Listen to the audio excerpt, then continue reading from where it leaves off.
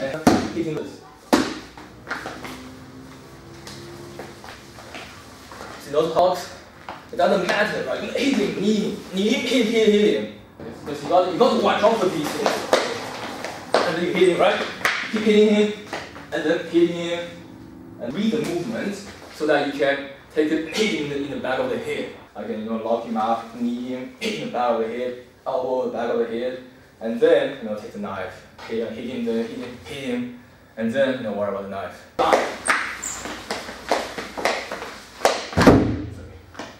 Never mind.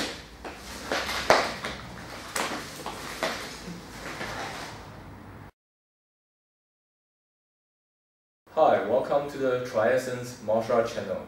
Today, I would like to talk a little bit about knife defense. Recently, I came across a video on the internet of certain Chinese grandmaster doing a seminar in Europe, and he was showing, the Chinese knife defense, which looks something like this. When the person stabs, let's use that hand so they can see the vertical. So he was showing when the person stabs you, you first lean to the side, you grab it, and then you just arm the person. Alright? And he was doing a seminar and everybody was practicing with him. And I think that's a pretty irresponsible thing to do, because those students believe in this grandmaster and they're going to think this will work. And when they want to get attacked by someone with a knife, they're going to try to grab that knife and turn around. And chances are they might end up getting killed. It would be better if they didn't fight, right? The reason for that is because, first of all, nobody stabs like this and stays there, okay? At least I've never seen anyone in real life stabbing somebody like, all out like that. Usually, they stab and come back. And when you stab and come back, you can't grab that hand or sidestep and try to grab that hand. It's just not possible, all right? And even if you do grab that hand, hypothetically speaking, the next reaction of the person is gonna either come in or it's gonna fight with you, it's gonna tense up. So the chance of you being able to turn his hands around is gonna be different, right? It can be difficult. Other people are gonna say they work on this joint to make it maximize pressure, but still his other hand is free, right? Imagine the wind you're doing is gonna hit you in the head. Like a swing. So from those few points, you can see how ineffective it is to try to grab somebody's knife, start off with the hand, and then try to rotate it. Now, on the same regard, I've seen some Aikido knife defense where it's similar. When the guy stabs, they want to go here, and they want to pull it, similar idea, and then throw the person over. Once again, unless the guy is, for some strange reason, doing a dedicated stab, all stretched out, you're not going to be able to perform that technique. Even, once again, you hold his hand. And usually people stab you like this, right? So they're pretty well balanced. To actually pull him, it's going to be hard, right? That is based upon expecting someone to momentum into the stab, which, once again, doesn't happen in real life. Same with the vertical one, right? The most classic one is to do this, and then you take off the knife. This technique, if you get in here, like if you're already locked up here, it will work. But the problem is, people don't, once again, they don't go like this. They're going to be like, right, and they're going to pull back often. They're going to be stab, stab, stab, stab. And when they're going to do that, you're not going to have that hand here. Or they're going to go here, and they're going to pull it down, right? So the chance for you to actually get a lock up here is not very much. It's not very good. He's either going to back up or he's going to pull down. And from here, you can no longer apply this lock. And other examples would be techniques that might work, right? But I personally would think they're too risky to be used. For example, also in inverse, I've seen one technique where I don't really know technique, but it looks like something like this, and then they come here and then they disarm the knife by by like hitting against it, right? Or they get this hand on this side, probably like this, and then they apply the force so that you push the knife out of the guy's hand, something like that. I don't really know the technique, but personally I believe it might work, when you train really well, but they are too risky, right? I don't want to gamble my life on some elaborate technique that's going to knock the guy's knife out. Sure, if you have 10, 20 years of experience and you're comfortable with it, it's fine, right? No one says you can't use it. But I think for the general public who are trying to learn knife defense to stay alive and don't have that much training behind them, technique like this is not as safe. So today I would like to share a little idea of the knife approach I personally prefer, alright? Before I do that, I just want to state that you must keep in mind, when you have empty hand against someone with a knife, you are always at a disadvantage, okay? There are no training in the world that's going to make you always superior to someone with a weapon. So what that means is, do not expect that you'll always come on top, okay? So when a situation like that arises, you need to first of all see, can you get out of this situation? Can you escape? Can you talk yourself out? Can you call someone for help?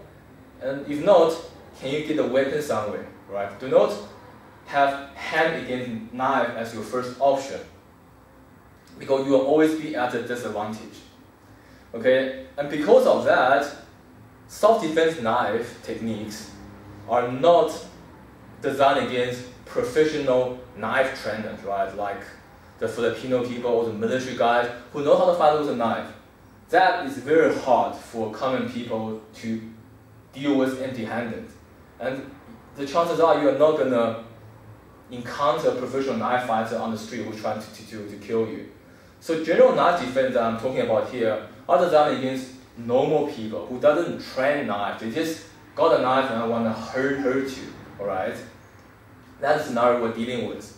The next thing to keep in mind is, because you are at a disadvantage, you must understand there is no fail-proof method, right? Method only works depending on the variables at play. You can't have one particular technique that you say it will always work and never fail. It's not going to happen, okay? Therefore, you must also have the mindset of expecting to get cut. Okay? Do not expect to walk out of a knife, hand versus knife, unscratched. It can happen, and you should train to strive to make it happen, but always have the mindset of expecting a few cuts here and there. As long as you don't get punctured in the main organs, right, or like in these vital places. If it's on the back here, on the side, it's all fine. It's acceptable damage. So keep that in mind. All right. Now I'm going to talk about how for commoners to defend knife. First thing you have to understand is the best option is to take his attention from the knife to himself. All right. If he's thinking about stabbing you, he will be efficient at it.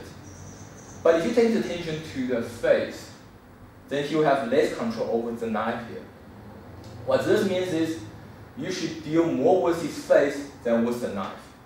However, you have to deal with the knife first, right? Because it's going to come at you. If you don't deal with it, you'll get stabbed. So you have to block that knife. And instead of trying to grab it or try to control it, I prefer to simply just block it. And you can either block with the hand if you are confident, or block with the arm if you are not, because this covers a larger range. So in a typical downward strike, you can either block this way to take it out of your body, or block this way, right, to take it out of the body. Most important thing is, when you are blocking it, at the same time you got to hit his head, right? That's very important. You want to, the moment you stop the knife from immediately endangering yourself, you want to take his attention here, so that his brain cannot focus on the knife attack. That first hand whatever is your best chance of surviving. Once that's established, even if you don't control this hand, his next strike will be slower. right? He will not be able to do this because his head just got hit and bashed. So next strike count will be slower, and then if if on the same place or different place, you will hit his head again. So every time you block it, you hit and you slow him down until a point where he's already kind of out of it. Then you finish him off either by giving a really hard hit on the head or take the knife. Because his head is hurt and he's dazed and stunned, it will be much easier to take the knife rather than come with the knife immediately and then try to disarm it. And if he fights back, various things can happen. You cannot guarantee. So instead, we'll just hit him in the face, right? Now hit him in the face, he stuns, then you take the knife. Or even better, they hit him more until he drops. It sounds a bit brutal, but in my personal experience, it is safer for not so trained person to deal with a knife attack in that approach. I'm going to talk a bit about the punch, right? You don't want to have a one-up punch. There's no time to hit him like that because knife comes very quick, right? It doesn't come one and allow you to take a big swing at him. That's not going to happen. Also, you don't want to make a very light punch. You don't want to do like this.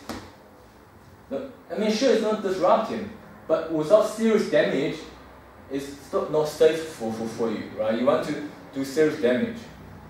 So the ideal punch in this situation is going to be a punch similar to the Wing Chun inch punch, where it's a small movement, but you generate a lot of force into the person. So let's say this is a pad. So let's imagine this is the person's face, right? You don't want to have a very heavy hit, but you also don't want to hit somebody like this, because it's annoying and it's disruptive, but it's not enough damage. What you want to do is you want to block and hit him like that, right? See the displacement and the impact.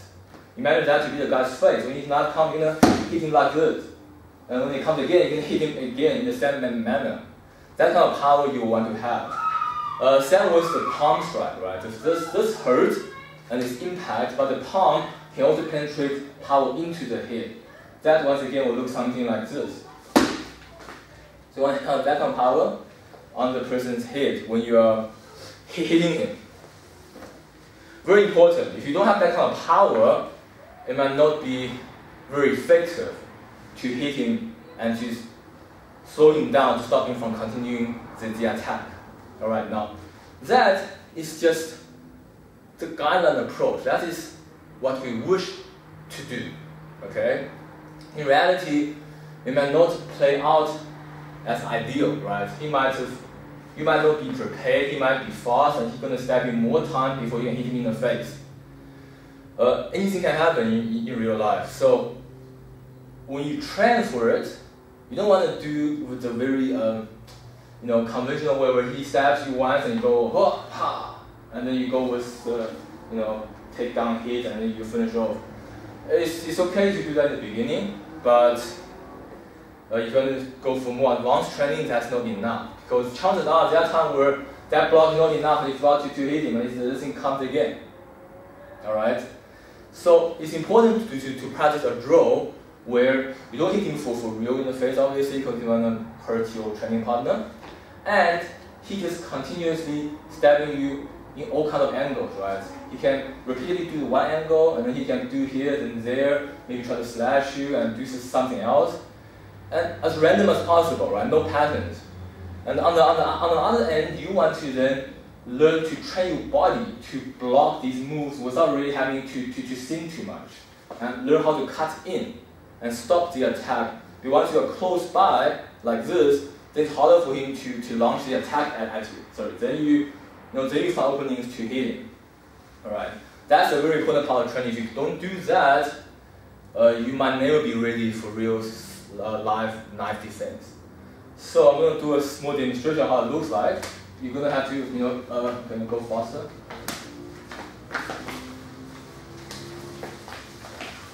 See, notice how when there's a chance to grab him, you grab him. And when you do grab him, continuously hitting him, right? Forget about the knife. His attention is going to be here. Even if he blocks, it doesn't matter, right? You hit him, hit him, until he's facing out. Then you grab the knife. Okay? But I only grabbed him once I've got the right opportunity. I don't want to grab him from the beginning, because that's in the miss. So in the beginning, you want to stop the knife from coming at you and try to hit him. And only when he slows down, or when you find a better connection, you feel the force, then you grab him. Right? So another very useful thing here is sensitivity training. With this, Qi Shou and Wing Chun, or push hand, like in Tai Chi or Yi Chuan, those are become handy because you want to read his direction of the force. For example, I block him here. If he's going to go back, I want to know, and then get ready for his next move. If he steps here and he wants to push through, I also know that I can slightly move to the side. That's the second, how you feel his force is important. Also, if he's hit and he put back, I know I can't grab him, so I'm ready for the next one. But if he hit and I feel there's a solid connection, then I grab him equally, right? You have to make this judgment on the fly without really having to think about it. So now let's look at it again. Can you move faster, right? Because you got to watch out for these things. And then you hit him, right? Keep hitting him, and then hitting him, and then worry about the knife. It's about stopping the initial 2 or 3 blows, find the right opportunity, then go in and hit the head out of him. And then once you see he's getting enough damage, then worry about taking the knife away.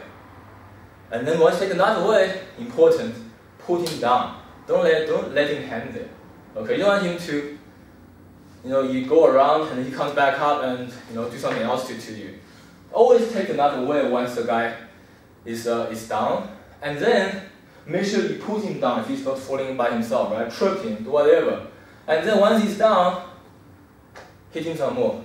Okay, it might not be legal in some countries, but for your own safety, make sure the guy's out. And also, unless you're in immediate danger, if you're not in a very shady place, search him. Take his keys, his wallet, everything, throw them away, and then go. So that he will have a hard time to chase after you. That's very important, right? To deal with it after he's put down. And that's the one thing. Next, people have different approaches, right? Some people they want to play like a boxing game, right? They want to fake it and do stuff like that. When people does that, don't rush in, because you might just be offended by a fake move and the real one comes as you go in. So when that happens, you have to make sure you play the game too, and try to find the right opportunity to enter. Whereas some other time you might encounter people who are not who don't think too much. They just want to come and kill you, right? In people like that, it's much easier to read the movement so that you can take it in the back of the head or wherever it lands. Most important, no matter how you deal with the hand, always immediately take the attention to his face. Alright? Only when he's damaged, then worry about the finishing move. For example, if my hand is on this side, I can lock him up, knee him in the back of the head, elbow the back of the head, and then take the knife. Or if if the hand is on this side, okay, lock it in as you hit him. Only when you feel he's not responding so well anymore, then you can trip him, or or take the arm, bend it over, or do whatever. It doesn't matter at that point. But importantly is the punches, right? If I hold his, if you trap his arm here, still trying to deal with the arm, hit him. If this arm not going through, hit him with that arm. Just hit him, right? And also trap the arm if you can. Not always easy, right? But trapping better than grabbing. If you're grabbing, it can be messy if you're not in the right place. But if the arm's already trapped here, it's harder for him to let go. As long as you hold here, you can start hitting him, kneeing him, do all kind of stuff. Even you can even bite him if you really need to, if you realize he's threatened. The point is, as long as it's held here, you're safe to resume your attack. So whenever you can, try to trap his arm. But don't just go and say, I'm going to trap in the beginning, because you might get killed, right? Always deal with it to the head first. When he's slowing down, when you're getting a feel of his moves, then you trap it, and you start hitting him again, or hit him, and then worry about the knife. Okay, the next thing we're going to talk about is there are also scenarios where people are very forceful. They're going to it's going to do this. It's going to push into you and stab. Right? And that's also quite difficult to deal with. The most important thing there is you don't want to receive his pressure. If he pushes in and you're fighting back, that's exactly what you want. He will stab you, and because you are dealing with so much overwhelming force, you might not be able to defend against it. Alright? So let's start from here. So if he's forcefully pushing into it, you have to step back just enough to offset his push, and then look for the opportunity. Okay, you can stop and just forcefully do that. Okay, and then try to hit him in the face. Sorry. So you have to move away from him just enough so that he's not, receiving all that pressure to cause yourself to lose balance. Okay. Try again. You can reach a bit further with it. Yeah. You want to get hit, right? You want to get away from him and then hit him in the face. Obviously, it's a more dangerous situation, more difficult to deal with. But when you are in that situation and you don't know, like in some cases where he's handing, you can't really see the knife, right? Basically, hit him, because then at least you won't be stabbed 5-6 times. Okay, obviously, if you can't see it, always defend it. But if you really can't, focus here more, and hopefully you are faster than him, and you can stop him from causing serious damage. Another thing is, if you can stab this way, always deal with the hand first, right? If he is solid here, you hold it as he comes into it, right? Pull him and hit him. Alright? But it's not like that, it's just like the regular closing, like some people they do it like this, like closer. Then you have to step back. And have your hand in front, keep doing, putting in there. And then step around him, right? Step around him, always never move straight line. Never move in a straight line with him. Always try to step slightly out so that it's more difficult for him to come in, to apply pressure to you. Never step directly back if you can, and never go against him, okay? Like a smaller one, right? You don't want to go like this, because you will get stabbed. And some people they keep their hand out more, like so, they want to stab you like that. That will be the same as the previous one, deal with the hand. So as he comes with it, right, then don't let the hand get to you. And then when this one comes, repeatedly stabbing, you can deal with that. And hit it. Alright? So this is the general idea of how I personally approach knife defense. And keep in mind that these concepts are not magic, okay? You can't just look at it and think, oh, I understand it and you can do it. No, you got to practice. You have to have a lot of practice with your reflex and your hand are coordinated, and you can see his knife coming and you can block them, knowing where they are, and react to it accordingly, right? Always be able to hit him and block the knife at the same time. Only then you are ready, and you have to have a good training partner. You start with slow, get a draw of it, then speed up. Eventually, you want to be able to practice in simulation of real life speed, right?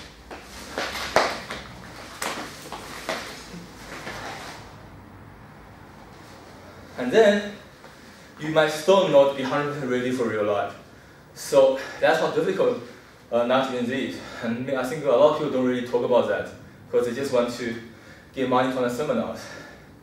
But the truth is, handling a knife is very hard. You need to put in the extra training and still have mental preparation that you might get hurt. But if it's a situation that you cannot escape and you cannot avoid, then you have to gamble, right? It's better to get a few scratches and you take the guy out than him stabbing you with 5 holes and you end up dead. Alright, so keep in mind, knife defense is a last resort. But it's always safe to have it under your belt. So if one day unfortunately enough it happens, you at least are prepared for it. Alright? Thanks for watching. Subscribe to the channel if you like our videos, and see you in the near future. Bye bye.